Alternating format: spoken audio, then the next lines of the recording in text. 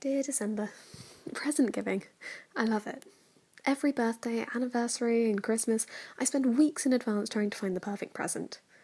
Sometimes it's something big and huge and fabulous, but usually I try to get a collection of little things. So then, when the person opens their present, it's like I've given them a little box of wrapped happiness.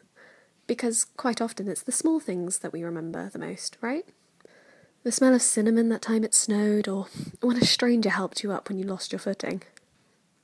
So this year, I've decided to give my sweetest and dearest a box of things from the German Christmas markets. So hopefully, they can each receive their very own box of Christmas spirit. Travel safe!